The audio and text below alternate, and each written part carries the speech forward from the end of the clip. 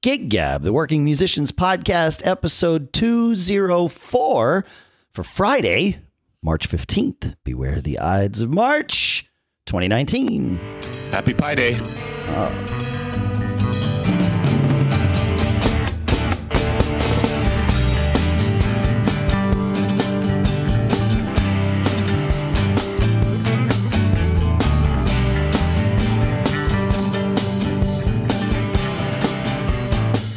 You know, Paul, since Pi Day goes on forever, does that mean that even though it's 3:15, since Pi goes on forever, does Pi Day go on forever? See, it could be argued that it does, right? It never ends. Pi never ends. Pi Day never ends. Greetings, folks, and welcome to Gig Gab, the podcast by a couple of guys that like math, but are also working musicians. And sponsors for this episode include ExpressVPN. We'll talk more about that in a little bit. So, here in Austin, Texas, for South by Southwest, I'm Dave Hamilton. Here in Los Gatos, California, it's Paul Kent. Yeah, so here we are. It's a little bit different today. Yeah, that's right. You're a mobile gig gabber. I am a mobile gig gabber. Yeah, on the scene, man. And quite a scene it is. It's South by Southwest is always crazy, and it's especially crazy. I used to live here in Austin, as I'm sure I've mentioned on the show. So there's like I have to. The worst part about South by Southwest is I just have to decide to declare bankruptcy on meeting with all the people that I would love to see, like that live in and around Austin while I'm here, like old friends and old musicians that I used to, it's just like, I just have to take it and kind of roll with the schedule, which is the right way to do a conference like South by Southwest. It just kind of sucks when it's like, oh yeah, you're only like 4 miles that way, and we're probably not going to see each other because if I just can't, I don't know how to choose, it's like, I'll just go with it. So yeah. How long are you in town for? I got into town on Saturday night, this past Saturday, and I'm leaving on Sunday, the 17th, the St. Patrick's Day, as it turns out. So yeah, I'm flying to Boston on St. Patrick's Day. I don't know what that means, but yep. At your own risk, right? At my own risk. Yeah, for sure. Yeah. They consider St. Patrick's Day amateur night in Boston, right? Oh, yeah. Yeah, well, kind of, but it's also, it's Boston, right? And there's a huge, for those of you that don't know, a huge Irish population there. So, yes, everybody calls it amateur night because all the amateurs come out, but the pros go out too. It's just that the pros start at 5 a.m. I've played some, I've played some St. Patrick's Day gigs that start at 8 a.m. Like downbeat is 8 a.m. That's crazy, man. Yeah. I'd forgotten about that. Yeah, it's crazy. Early morning gigs are such a weird thing. I mean, I don't know. How do you get your voice warmed up? We played one time, the San Francisco 49ers do a tailgate party during the home games, and we played one of those. And we had to get up at about 6, and there was all the security and stuff to get us. We had to load in about 7, and I think we played 9 to noon or something like that. I just remember it's so weird to play music that early in the day. You are just it's weird. Yeah, you get into not it. Tuned to the vibe. No, do you? I've always found that I do eventually. I find it hard to like drink a beer before the set at 8 a.m. even though I'm literally the only person in the club that seems to have a problem with this. That's why they make Bloody Marys, Dave. I guess that is why they make Bloody Marys. Yeah. I don't know. So this conversation's going in every direction. I don't like hard liquor in general. I've gone through phases with it. There's been times where I like a good scotch or whatever, but I've just found it, I don't know. It just doesn't agree with my stomach, to be honest. But, beer is fine. But even when I didn't, have any issues with hard liquor, I found that drinking any kind of hard liquor, even if it was baked into, some mixed drink or something, it would wreck my throat by like the end of the first set. And not drinking, it's not like having like 4 shots or something, but just, like a drink or two would just wreck me. So if somebody brought like tequila to the stage or whatever, I would always just toss it over my shoulder. I had to learn. Well, you don't want to like sacrifice the performance. So, yeah. So you sacrificed the tequila. I did. Yeah. If it was a gig where I had to sing, if it's a band where I'm not one of the primary singers or whatever, then it doesn't matter as much. But Yeah. But yeah, those early morning gigs, they're always fun, but interesting. There was one, you mentioned a tailgate as an early morning gig. There was one where I played a tailgate as an early morning gig at a University of New Hampshire homecoming football game, and then raced to the airport, got on a plane, and played a late night gig with you on the other coast. Yeah, I remember that. Yeah.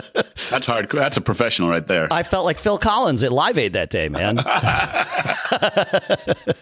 And you get a story to tell. And I have a story to tell where I can say I felt like Phil Collins at Live Aid, but I had to ride in coach. I didn't ride the Concorde. So, a little different, just a smidge, but, it was fine. Accentuate the positive, man. That's right. Yeah, that's right. Yeah. Yeah. Well, when I tell the story in public, Paul, and certainly when I tell it on the podcast, I won't mention the flying and coach part. So yeah, don't do that. Right. All right, cool. So you're in Austin. Yeah.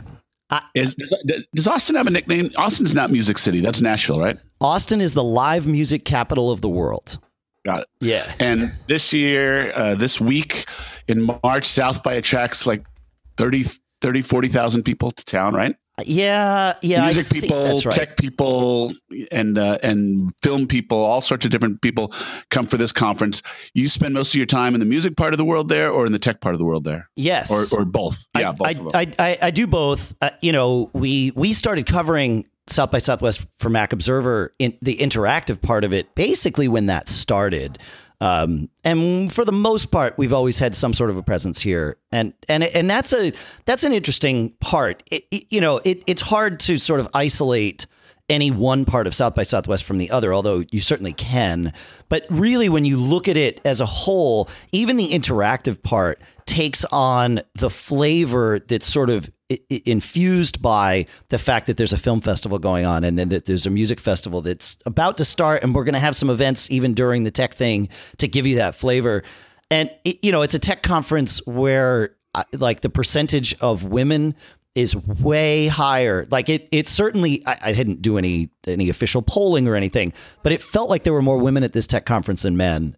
I'm probably wrong about that, but I've never even been to a tech conference where I feel like that's even, it's not 50-50. So but South by has all these really interesting dynamics. It really became really a tastemakers conference, right? It is really an observation of music, of culture that has kind of gotten a hold of the under 40 set. And, Twitter was kind of announced and rolled out there. And, the tech startups said, oh, hey, maybe if I can get elbow to elbow with some music superstars, that would be a good launch activity. And so the serendipity of the startup culture coming out of San Francisco, coming out of Silicon Valley, around the world, really, and the music culture kind of combined to have created this interesting stew. And I guess this year there's like a really big political, like all the Democratic candidates have been flying in. Are you feeling that as well? I had so I skipped 3 or 4 years of South by Southwest and then resumed coming last year. And first of all, everything that you said about this conference and it being truly a melting pot is totally right. It feels like a conference where everybody that's here is either creating something, wants to create something, wants to support someone creating something. Like creation is and inspiration is really palpable here. It's a little bit like attending an Apple keynote. There's that reality distortion field where you're like, wait, no, just because I have some original songs doesn't mean I'm I could easily that the path to fame and fortune is easy. But you start to believe that while you're here, like, oh, everybody's talking about the right ways to do things. But I had skipped South by Southwest during the last sort of, big political thing. Like last year when I came, Elon Musk spoke and Eddie Q from Apple spoke. And certainly I went and saw the Instagram founder speak earlier this week, which was interesting because, they just told Mark Zuckerberg to, take this job and shove it. Right. But so that was interesting, but I had forgotten that this would be filled with politics, and certainly that was true in the early part of the week for the quote unquote interactive, keynotes and those sorts of things. But yeah, it's definitely palpable. Sort of. I mean, it is an outlier though. It's not part of the South by Southwest like core curriculum, if you would. So it is this year, but it's not generally. And It's not always. So it is seen as like these little like blips. Like having Elon Musk here did not feel out of character. Having, Elizabeth Warren here the way the conversation sort of goes around it, it's like, oh yeah, there's that thing that's sort of part of it, but separate. So, but yeah, it's here. It's a lens on emerging culture. And right now, politics is part of emerging culture. Absolutely. Yeah. Yeah. So back to our core mission here, should we choose to still stay on, and tell me about the music you're seeing this week. Yeah. So it's been fascinating. Serendipity is always the right word to describe South by Southwest. And I plan my schedule such that I allow for that, because you never know who's going to be where, what's going to happen, or anything like that. I did start the music part of my week by going to see Red Volkaert, who is a fantastic. Legend. Okay. Yeah. Right. Yes. He is a legend. And he's an Austin guy. He was Merle Haggard's right-hand man. And, which in and of itself is a great pedigree, but this guy can play. Yeah. He's just, the way he's able to move his fingers, he's got these fat sausage fingers. Red, I say this with love. And he's in his 70s easily, right? Yeah. I think that's right. Yeah. But he's like that. He's a local Austin fixture. I mean, he's one of the poster musicians for what it means to be an Austin musician, right? It's totally true. He's just he's such a pro. The way he plays, even on a bad night, you'd never know he was having a bad night, right? I mean, he's that other level up that so few people can attain, and he speaks through his guitar with personality. I mean, he's also got a great voice, but this time I get to the Saxon Pub, about which a movie actually has been made. I don't know that I'm going to be able to see it, but hopefully it just didn't show at times where I could make it. But so I go to the Saxon Pub, which is sort of an Austin legend. It's outside of downtown, but not that far of outside. And it's a club I've played. It's not a huge place, but it's just been here forever, and everybody plays. And Red always plays the Saxon on the opening night of South by Southwest Music, or at least he has. So I made my plans, and I went down and I watched Red. And on stage, as Red is getting on stage, I realize, oh my goodness, there's Bill Kirchen on stage alongside him. Bill was in Commander Cody, right? But he's also recorded with like Elvis Costello and Nick Lowe. I mean, he too is a legend. And here are these both of them legends with Telecasters, right? How big a place? Oh, I don't know how big the Saxon is, but the area where you would sit like in the bar to watch music is maybe it holds 100 people. It's just not. It's not huge. No, right. And it wasn't full either. That's the thing, is like because it's not right in downtown. You sort of have to take like an Uber, or find some other way to get there. But so there's these two guys, masters at their craft, clearly very good friends, having a blast with each other and just having this conversation, musically and verbally, and it's just fantastic. And the way both of these guys played, holy crap, seeing them both together. It was almost a shame that they were both there, because it was only a 40-minute set. That's generally what people get at South by Southwest. So to be like, oh, well, I'm really lucky to get to see this for 40 minutes. But since they're both here, could they have 80? Can we add it together and get more of this? But yeah, it was pretty cool. Pretty cool. So that's how I started my week. Then I stuck around for a band after Red at the Saxon, and it was a band from LA called Balto. And you would have liked this, Paul. The singer was wearing a Springsteen for President t-shirt. So yes. Yep. There you go. And then I started bouncing around. Edie Brickell and New Bohemians played. I'd never seen her before. She was fine. Her voice is much better suited to being produced in the studio than projecting live. And they were kind of a boring band, to be perfectly honest, but whatever. I mean, I'm not complaining. So the way it works at South by is you buy a wristband, and all the official South by venues, you get in line, or you buy a wristband that puts you to the front of the line. And that's basically how you get access. And there's a published schedule of the performances, or you just bar hop and whoever's there is there? No. So yes, you can get a badge or a wristband and to get you into the venues and the conference as well. And then, yes, there's absolutely a published schedule. There are some things that don't make it on the schedule, like the fact that Bill was playing with Red. I don't think it was intentionally kept a secret. I just think it was Red's slot, and he didn't really think much of it. Invited somebody. Yeah, he invited. Right. Well, it turned out he invited Bill and Bill's band, so it was Red Volkaert playing with Bill Kirchen and his band. Is how that worked out. But yeah, I mean, it's fine. But then there's a schedule, and amazingly they stick to it. Like like I said, everybody's got a 40-minute slot, and it's 40 on, 20 off, 40 on, 20 off. So generally everybody starts at the top of the hour, and it's amazing how many midnight shows I've seen this week that start at midnight. Like right out of the nose. Yeah. It's crazy. This would never happen anywhere else. And it's, it's really well done. And what was one of the big appeals is to see pretty well-known talent at a club level, right?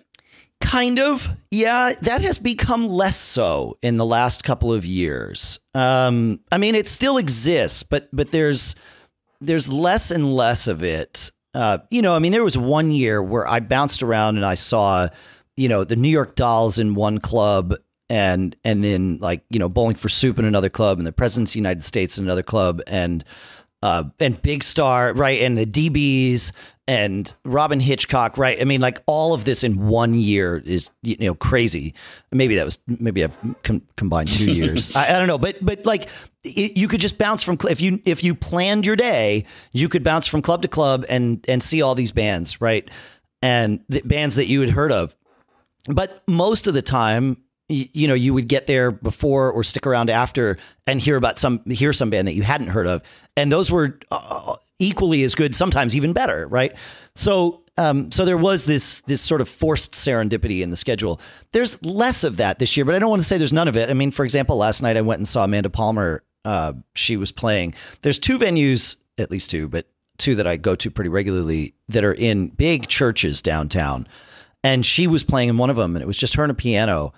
And it was fantastic. One of the best parts about Austin is that, or at South by Southwest in particular, but Austin in general, is that people here, by and large, are, professional music fans. They know how to go and listen to music.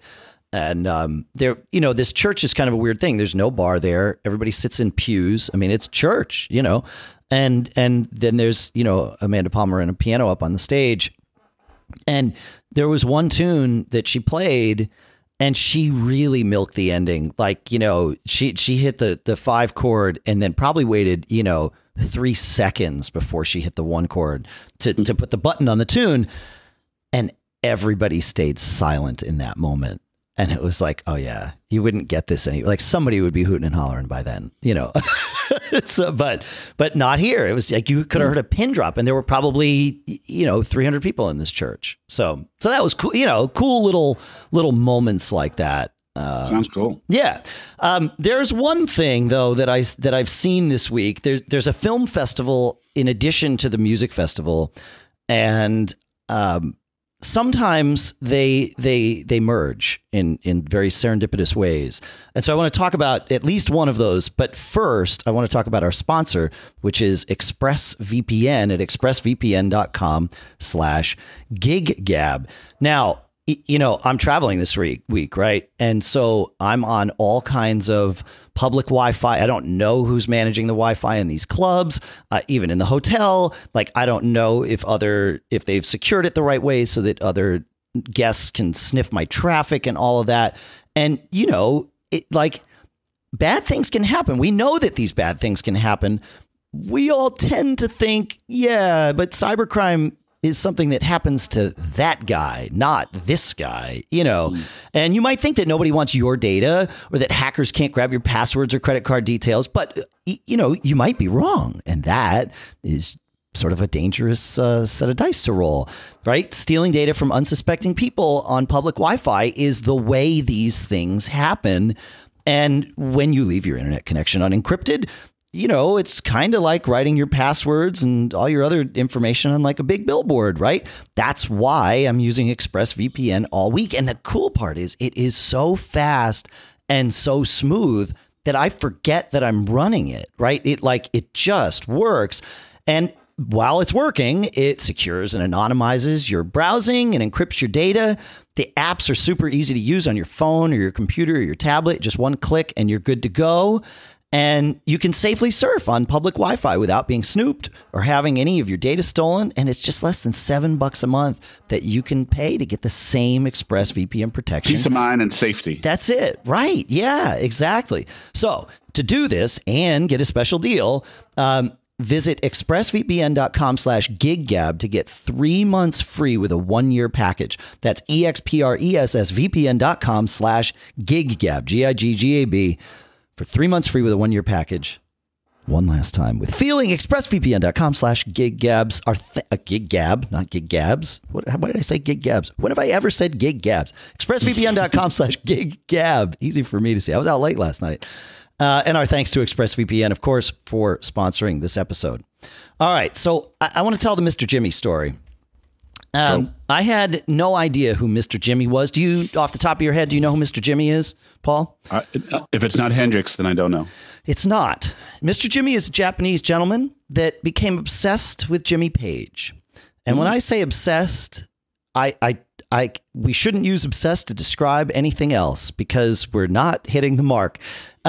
He obviously fell in love with Led Zeppelin's music, fell in love with the way Jimmy Page played, learned to play guitar, learned all of Jimmy Page's,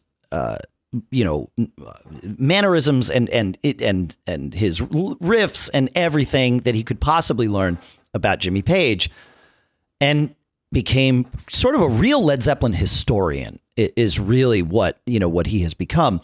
And they made this movie about him. And he played in Japan for a long time, toiling away, but obsessing. I think he sold kimonos during the day, believe it or not. And then by night he would become Mr. Jimmy. And he would get the costumes right, like down to the way the stitching is done. The obsession just goes deeper and deeper. He embodies Jimmy Page when he plays, and he kind of looks like him too. It's sort of interesting. But it's his problem, and the movie sort of goes into this, is that in order for him to truly do this, he needs to surround himself with 3 like-minded people. And by definition, there are not 3 like-minded people that happen to play drums, keys and bass and vocals and can cover, the respective parts of Led Zeppelin. So and this movie was actually really, really well done. There's a documentary about him, and I think it'll be coming out. I think it'll get picked up. But they followed him around. He did this in Japan for 20 years. Then he came to the States after Jimmy Page came and saw him in Japan. He was inspired by that and thought, no, this should be my career. Like I can do this. If Jimmy Page came and saw me, I can do this. So he moved to LA and he joined a band called Led Zepp again. And he played with them. I think he did about 100 dates in 2 years. But he doesn't, like, Led Zepp again is, as you might guess, a Led Zeppelin tribute band. Mr. Jimmy doesn't want to be in a tribute band. He wants to be in a revival band. And the difference is when Mr. Jimmy takes the stage, he wants to play like the 1973 North American tour version of Led Zeppelin, but he doesn't want it to be note for note. He just wants everybody on stage to also have the same, depth of knowledge on what that means. Like, because, the British tour of 1973 was very different from the US tour, and he'll play you the way, they played like, I don't know, Whole Lotta Love or something. And it's like, oh no, look, it's a little slower here and this, and the groove is slightly different, because he studied all the bootlegs and everything. But he wants to walk on stage with 3 other people that have exactly that same amount of knowledge, so that they are then free to improvise and sort of be what Led Zeppelin might have been within the confines of, 1973 US tour, but certainly not 1973 British tour. Obviously not, right? Not tonight. We'll do that tomorrow night, that kind of thing. Yeah. Yeah. So he lasted 2 years in Led Zeppelin again. As you might imagine, those guys just wanted to go out and play the hits because that's. But you know what? Let me pause you there. Yeah. So it's an interesting thing. Yeah. Well, I would hasten to bet that many tribute bands start with some version of that. Some guy who's a fanatic about something and wants to feel that feeling, express that music is that guy.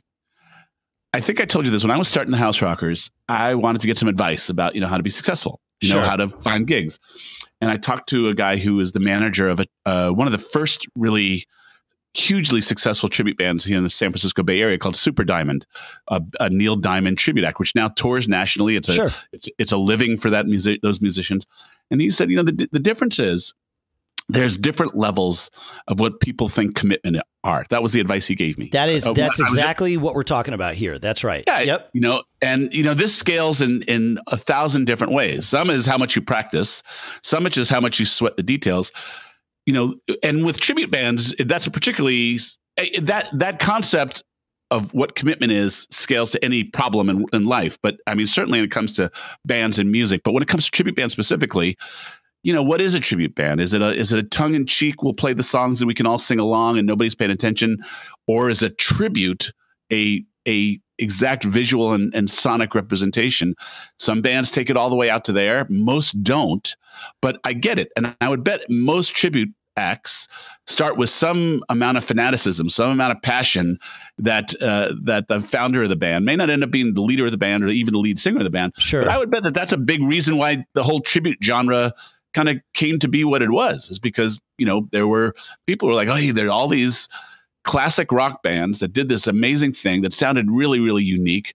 Let's sweat the details and get the other people who sweat the assumption that the fan base is also that nuanced in their listening. Well, that's the issue, right? And that's the issue that Mr. Jimmy has been having is the fans. Like, I don't even know how many true diehard Led Zeppelin fans need to go see someone other than Led Zeppelin play a 30-minute version of Dazed and Confused. Exactly. Right. And I'll say that again. Like, we know who my favorite guy is. Yep. I could only imagine I'll be pleasantly surprised or nonplussed by a tribute band to Springsteen, right? Right. I mean, if they overdo it and take it way too seriously, they're not going to come close enough. It's not, to me, it's not going to be the same thing. It's not Bruce. Right? It won't ever be Bruce unless it's Bruce. Right. Yeah. And you can still see Bruce, you can see him on YouTube all the time. You can, you'll see him live, whatever it is. So I've always wondered what the arc of sustainability of tribute acts are. Yeah. Well, and that's it, right? If Mr. Jimmy is not doing the tribute act for anyone but him. And he just assumes that there will be, throngs of like-minded Led Zeppelin obsessed freaks that do like to hear the 30-minute version of Dazed and Confused where the band leaves the stage and he brings the bow out and all that. Like, you can hit all those sort of things where somebody can say, hey, oh yeah, I saw this Zeppelin tribute band. The guy used the bow. That was cool. You can do that in about 9 minutes, right? You don't need to go 30. And so that's why he left that band. And then he got picked up by Jason Bonham, believe it or not. And he has become Jason Bonham's guitar player. And I guess because I don't have to guess, because Jason Bonham is John Bonham's son, I think Mr. Jimmy sort of is willing to change the bar for those gigs, because they showed him backstage as they were going to the stage one night. And, Mr. Jimmy says, oh, we should play the, 1971 version of Whole Lotta Love Tonight or whatever. And Jason turns to the band. He's like laughing, in his big gregarious sort of, English way, laughing. Oh, did you hear that, boys? We're going to do the 1971 version tonight. Like, okay, Mr. Jimmy, we're just going to go ahead and play the song the way we've rehearsed it. And that's going to be okay. But he does that. But I did get to see him play. He played actually right after the movie ended, which is a fairly common thing for when there's a premiere. Actually, I didn't even see the premiere that happened earlier in the week, but he and his singer came out and played a couple of songs acoustic, which was fine. Sound in a movie theater is always a little weird, but then they played a full 2-hour gig which is rare for South by Southwest. It was a midnight set on, I think, Wednesday night. And they played as Mr. Jimmy, not with Jason Bonham, but this was, Mr. Jimmy's vision of what this band should be. And it was interesting, but I would never go see it a second time. It was just too tedious. And they were taking, like, they would, and I'm sure Led Zeppelin did this, but they were taking fragments of songs and sort of peppering them in here and there. Remember, Led Zeppelin was like really drunk on stage most of the time in the early days. And this particular gig that I went and saw, we were told, was late 1971 Led Zeppelin. So he was wearing the checkered sweater vest thing that Jimmy Page wore on the back of the third album, and like really like went deep on all this. And he was wearing what I have to assume is a fake beard because I'd seen him in person the day before, and he had no facial hair whatsoever. But it was a really good stage beard, and so it was just this really awkward thing, especially after having seen the movie, knowing that like in this guy's head, he believes that this is what's going to really truly be entertaining.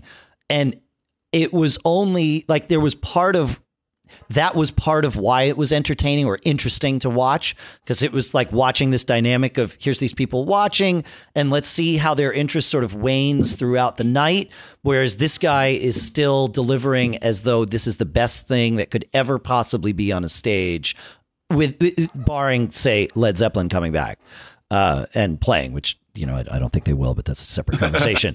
So it was just this, and it was really awkward seeing his interactions with the band, because the band knows this isn't what people want to see. And like even the singer, even the singer said, and they were all very jovial and such with each other, but the singer said, and now, we'll be recreating the 30-minute version of Dazed and Confused, and everybody sort of cheers. And he says, I'm not kidding, like just to sort of let you in on, I need to set your expectations here because this is going to take up a long chunk of the show. That's sad though. I mean, here's what I'm hearing. I'm hearing that here's this one guy who is manically obsessed and committed. Yeah. And he did his best to put together as good a band that could come up to his bar, but clearly they really weren't as committed. No. And it was parody to some, and that just sounds sad to me. Good for the guy, Mr. Jimmy, that he is that all in, right? I mean, I don't know that it's good for him. I would actually disagree with that. I think this may work, and he doesn't have a choice, Dave. I mean, it's really what is driving his every action. And you go to those lengths, you are all in as a fan, and that's what I'm saying. I think that's the start of many tribute bands, is someone's all in. But I would also say it probably leads to a lot of disappointment. I know for me, it's really been hard. I've wanted to do that with a Springsteen tribute, and I've gotten some good guys. I've gotten guys who like me and are all in for me. Yes, but what I would rather have. Well, not rather. I appreciate the good guys that have given me great performances. But, in my mind, it's like, oh, what magic it would be if I could find, a piano player who was that into it as me. I guess drummer and sax, I kind of had nailed. But the other guys were kind of like, it's a cool project. Clearly you're into it. It'll be fun. We'll entertain some people. And they're into it to that level and played well. But to try and find a band and then it's just an exercise in futility. I mean, it's just really hard to find that. I guess I certainly today I don't. That does not resonate with me right now. Whether it would have at 17 years old or not, I can't really say. The bands that I was into back then, all the prog bands, Rush and Yes and ELP. It was very quickly, very evident that I was not going to find people that were able to play that music, to the level that these bands that I liked were playing it. I could also still go see those bands. So that was sort of different. So I backed off on that. But at the same time, I also got involved with people who are writing their own songs. And to me, it seems like if you have that passion about music in general, why not let that inspire you to write your own material, as opposed to trying to hit this bar that you can't hit. Even Mr. Jimmy, like, of all the things that sort of he misses, he did acknowledge two things in the movie The first was that he is not Jimmy Page. And he, in fact, he was even asked this in the Q&A after the movie. Somebody said, hey, why are you so concerned about recreating this particular vibe from 1971? If Led Zeppelin played again, do you think they would try that? And his answer was, well, no, they wouldn't. But they're Led Zeppelin and he's Jimmy Page. So he's always going to be creating on his own. And it's like, in that's the interview, interesting. was it clear that this guy's living in some alternate universe, or was he firmly understanding that what he's presenting to the world is not a parody, but a duplication? Yeah. Well, he said, and the other thing that sort of showed some self-awareness about this was he said, the culture is different. And I'm paraphrasing here, but the culture is different in Japan than it is in the United States. And he said, what I'm doing is a very Japanese way of tribute, but the American definition of tribute is very different. And again, I'm massively paraphrasing and sort of, combining various things together. But he is aware that this is not what American audiences want, at the very least. Now, whether Japanese audiences would want this or not, I think is still a question. But the sense of going all the way in and committing, that level of commitment. And if I'm going to do this, I'm not just going to stop at learning the part. It's a cultural thing. It's a cultural thing. It reminded me a lot of Steve Jobs, where he talked about how his dad told him, you have to paint the other side of the fence too, even though no one will see it. You'll know. And the same was true with like the clothing that he was putting together. He's like, well, right, but this part, I know it's never going to be seen, but I need to know that it's right. And so there was definitely that, it's an obsession, right? But it's a different level of obsession that we don't generally embrace in our culture, right? We have it in bits and pieces, but from what he said, the Japanese culture definitely embraces that, because they said, look, we can't compete with America, or one of his friends said, we can't compete with America or Great Britain with, their ability to make a big spectacle of things, or, make a big party out of something. But what we can do is we can focus and go all the way and stay committed. And so yes, he is aware that this is not his thing, but it just felt like, man, you've got what an unfortunately limiting scenario this is for him. Because if he really, he's like, look at that drive and that commitment and that passion. If he could focus that into creating his own thing, I feel like many more doors would open for him. And I feel like he might be more, he may feel fulfilled. That part was hard to say from the movie, to be perfectly honest, because there was just so much struggle, with it. And for that reason, it was a really good movie, because it kind of made me think like, oh, there were parts where it was like, this guy's crazy. And I guess that was all the way through. But, there were parts where it was like, this guy's crazy in a great way. Like, what a testament to this thing that committed. Yeah. But then at the other side is like, wow, but dude, like you've missed a huge opportunity for yourself here to, like, I don't know that he'll ever be happy doing this, because he knows he can never attain that which he is striving for. And there is that self-awareness. Like, I'm not Jimmy Page. I actually am surprised. I would think someone, now that with that amount of profile, there are three other players on this planet that especially with a band like Led Zeppelin, that would be that committed that he would be able to. Nobody would want to go see it. Yeah. That's the problem. I went and saw it, and it was like, okay. Yeah. It was frustrating, actually, because they would start playing. They played this medley of an encore that was like 5 songs. The bar was pissed because it ended at like after 2 when the bar should already have been closed and all this stuff. But so that part was fun. But they dropped into Good Times, Bad Times at one point. It was like, okay, thank goodness. Like here, and they were playing the heck out of it. Like really, really, it was probably the best song of the night. And halfway through, they go into this like weird jam thing, and it's like, yeah, like you've done a lot of that over the last 2 hours. This is the encore. People, brought you back to the stage. I just deliver a couple of hits here. And they played rock and roll in this really weird, like slower groove way that just, it's like, okay, I don't know if there's anybody else in the room that knows that version of rock and roll and prefers it. Like, you know, like, let me put it this way. When you buy the box set from your favorite band, right? Or that maybe a better way to look at it. Because there was that phenomenon a couple years ago where there was that acoustic version of Aha's Take on Me, right? Yeah. Yeah. So like we all loved that acoustic version. It was like haunting and really, you know, dark and deep. And that song is dark and deep and weird. It's about like obsession and stalking and things like that. But, you know, it was wrapped. Its original version was wrapped in this like happy poppy little thing. Yeah. Right. Yeah. And it was that dichotomy that I think made that song sort of interesting. Plus the lyrics are just weird because of the phrasing and the translation and all that. But, you know, we heard that brooding acoustic version and we were all drawn to it, but we were only drawn to it once, you know, because it was a different take on something familiar to us. Right. And the same could be true for Clapton's slow acoustic version of Layla, right? If those were the first versions of those songs that had been released, we would never have cared about the second version of those songs, right?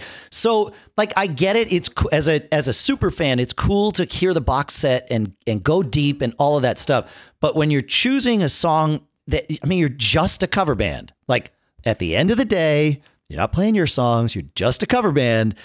You know, you've got to think about why are you doing this? If it's just in your basement, cool. Then let's play that weird arrangement and see if we like it.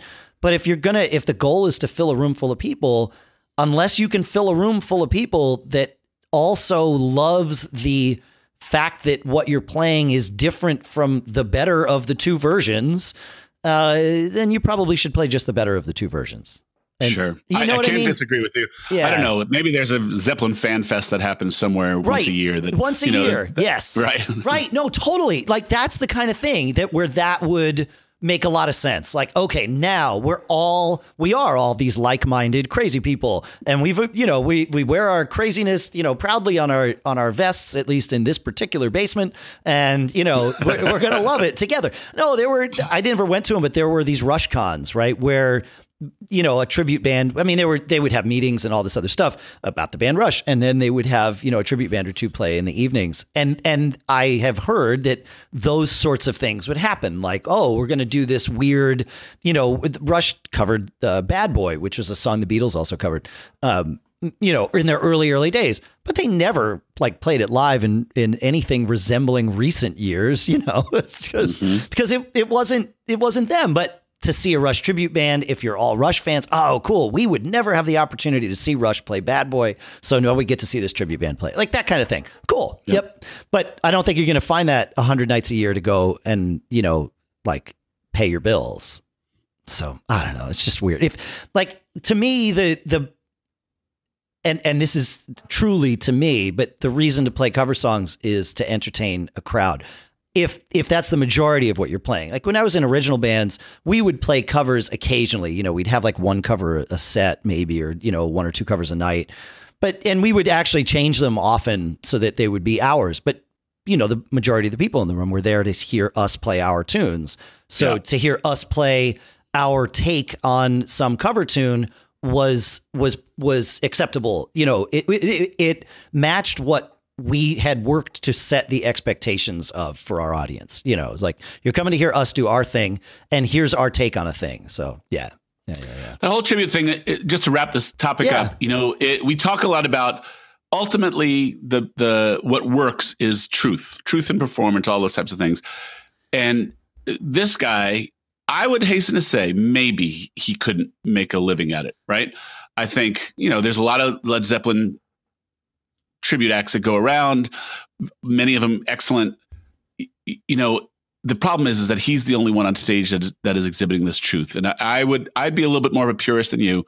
And I would say if he found three other guys to be that committed and there was no BS, you know, we're going to be that tribute. You know, that there's enough Led Zeppelin fans. You know, I don't think you can go into a cover club and convert people. You have to go find the people who would kind of be predisposed to what you're doing. Totally. But, you know, it sounds like he's living between the two worlds, you know, living between, the casual entertainment of people who like Led Zeppelin plenty, and wanting to get to that point where this is the most authentic Led Zeppelin experience that you can have. There's and that's true. Like that, as far as it goes, and again, unless Led Zeppelin were to get back together, this is the most authentic. You're going to get it within the confines of what's available. But he has sort of backed off on it, at least when he takes the stage with, the Jason Bonham Experience, because he's hired to do a thing there and he's not driving the bus, right? Jason Bonham is driving that bus, and no, this is how we're going to do these arrangements. And, I'll take your input because you obviously are a historian and that's cool. But this is how we're going to play it tonight. But song lengths aside, right? So the biggest thing is that, you can get lost in these kind of drawn out jam things that, don't translate as well. I mean, I'm thinking about, there are a couple of like national touring Pink Floyd tributes, right? Light show and everything. I mean, flying pigs and everything, right? Right. So, I mean, and there's an audience for that. So besides long extended, like you keep going back to 30 minutes of Dazed and Confused, that aside, how was the show? The show was good. Did you believe the show? I didn't believe I was seeing Led Zeppelin. Did you believe that this was about as close as you could get? No. Well, that's it right there, right? Yeah. No. Why is it? Because it was too affected, right? Like it was took themselves too seriously. Yeah. In that sense, it was like watching a theater show, right? Not only am I going to play these parts, but I'm going to wear the costume and I'm going to make the same moves and the same facial expressions and the same affectations and all of that. And it's just like, well, we all know that we either know or don't know, but I know that Jimmy Page did this. I've watched The Song Remains the Same, that was it. And I didn't need to, like, if Jimmy Page were here, he wouldn't be doing this anymore. Like this is not the theater show I would want to go see. I mean, I did want to go see it because I wanted to see it. I wanted to know what that was like, but it was more like, there's an 8 foot tall person in that room. I want to go see that, like that's not something you see every day. But in terms of like, oh, there's an 8 foot tall person. Like once you see that, it's like, well, they're just a human. Like, it's not entertaining. It's got to suck on airplanes, like that kind of thing. And then you're like, yeah, it just gets a little sad because everybody in the room knows that it's too affected. Yeah. Yeah. That's the right way to say it. Yeah. So the truth doesn't come through. No. I mean, it does in that, like, that's what this guy wants to do. That much comes through, but it's like, okay. Yeah. I don't know. Just, yeah, it's a little weird. Good story, though. A little weird. Yeah. Yeah. And good lesson. It is. There are many lessons in there, right? Like, don't take yourself too seriously, especially if you're out. I mean, don't take yourself too seriously at all. Take the music seriously. But and I think there's, that's where that goes. Super Diamond walks that line really interesting. They don't disrespect the music. They definitely wear the costumes. They definitely go for the sound, tone, notation. But you feel like you're together celebrating it in a joyous way, not a way that demands you to get I don't want to say that it feels like it's an inside joke because it's not parody. Right. Right. The music is held up respectfully. They sing it great. They play it seriously. They don't poke fun at themselves or at Neil. And it's a very healthy, uplifting experience to go to that show. I guess, when you get into some genres of music, it's hard to replicate that, right? Hard.